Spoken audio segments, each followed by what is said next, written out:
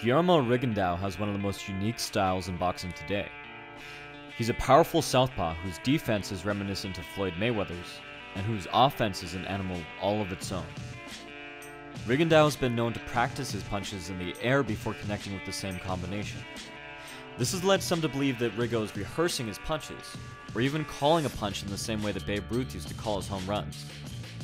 While a probing rear hand to measure distance is nothing unusual for a southpaw, throwing slow motion combinations far away from your opponent is something else entirely. But the truth is that Rigondeaux is not measuring where his opponent is, he's measuring where they're about to be. And he knows that's where they'll be because of the elaborate trap that he set for them. This is possible because of Rigondeaux's mastery of three important elements in boxing: distance, timing, and drawing.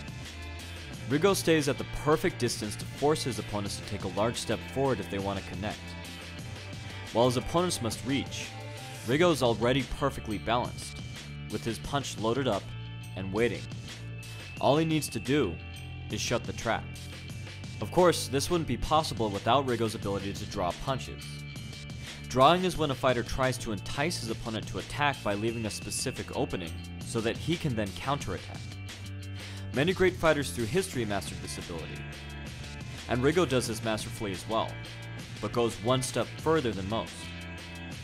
Rigondeaux gives his opponent a specific slow motion punch off of which to counter. The genius of this is that Rigo knows the exact punches that his opponent are most likely to throw in response, as he knows the specific area in which he's left himself open. And he also knows when it's coming. Rigo's timing, particularly his tempo, stands out as one of the most consistent elements of his style. His methodical, consistent pace lulls his opponent into a false sense of comfort. He knows when the punch is coming because he knows precisely when he's intentionally left himself open.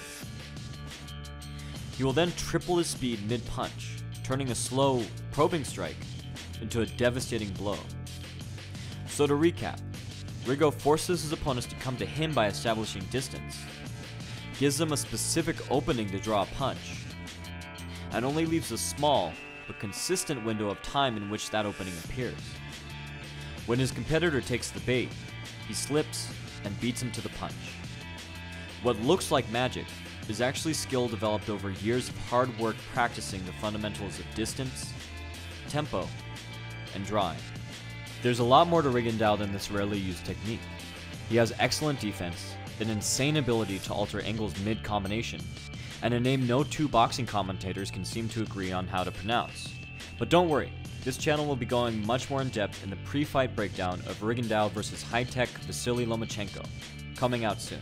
So stay tuned.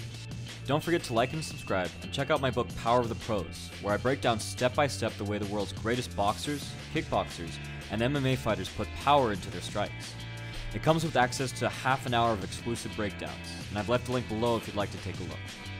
For the Modern Martial Artist, this has been David Christian, saying, happy training.